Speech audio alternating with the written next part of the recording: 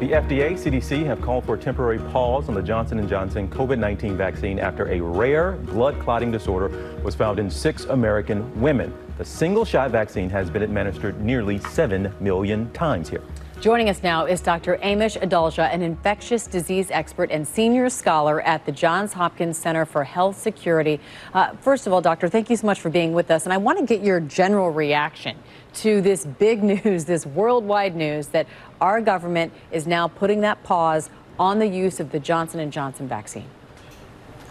The bottom line is that this is a very, very rare complication and not the normal course of events that you would expect for the vast majority of people who've gotten the Johnson & Johnson vaccine. I worry that this pause is going to increase vaccine hesitancy. I think it's important to understand this complication, to come up with guidance for this complication, and to alert healthcare providers about this complication. But I wonder if this blanket pause may have a negative effect on the uptake of this vaccine once the pause is lifted. Over the past year, there have been times we've done stories about shortages of Clorox wipes. You go into a store, the shelves are clean, you can't find any disinfectant at all. CDC now coming out and saying 1 in 10,000 chance of there being surface transmission. Doctor, did we miss it somewhere? Are people just being a little careful? Or could we have done a better job of telling people what the real focus should be, what the real threat should be in terms of getting people to understand how this virus could be transmitted?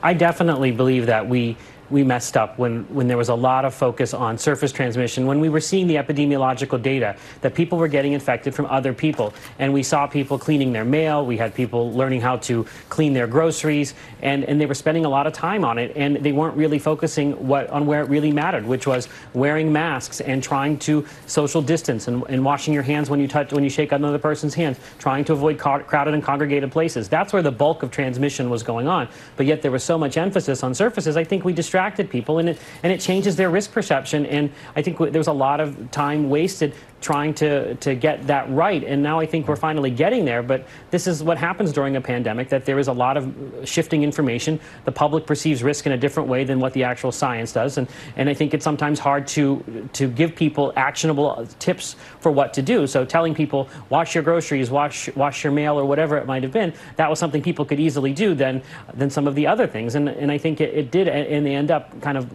break the trust between the public health community and the general public. And hopefully we learn to get this right. But I think that this type of mistake happens over and over again in these types of situations. And Doctor, you talk about mistakes made. I want to take you back to October of 2019, where Johns Hopkins and Bloomberg School of Public Health ran through a global pandemic preparedness drill and found, it's hard to believe, that the United States ranked #1 in the world, although no country in the world was fully prepared to face a pandemic. We ranked #1 in the world.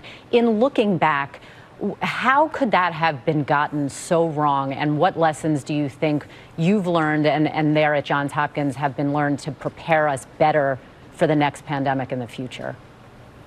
The biggest lesson to learn is that even if you are ranked the most prepared nation in the world, if you don't have leadership that's going to be proactive, that's going to meet the threat as it comes and not allow a virus like this to basically go January, February, and half of March without any mitigation efforts, if you don't have that kind of political will to actually take the right actions, the actions that countries like Taiwan took in December of 2019, just on rumors of COVID-19, if you don't have that, no matter how prepared you are, no matter how great your CDC is, no matter how great Dr. Fauci is, it's not going to work if people don't listen to it and actually implement it from the highest level on. And we had very bad presidential leadership for so long during this pandemic, where mistake after mistake occurred and government failure after government failure occurred. And I think we have to get this right now. We have a public health system that has been decimated, that has been undervalued and underfunded for decade after decade after decade. And this is the result, that we don't have contact tracers. We still couldn't test. We had a flawed vaccine rollout.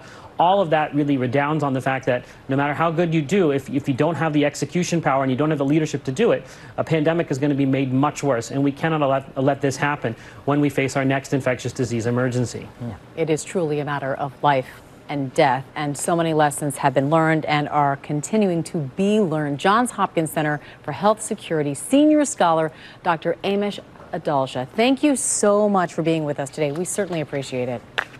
Thank you for having me. I just assume on his desk he has a sign that says, "Tell it like it is." Yeah, which is great. Exactly what you want to hear. Absolutely.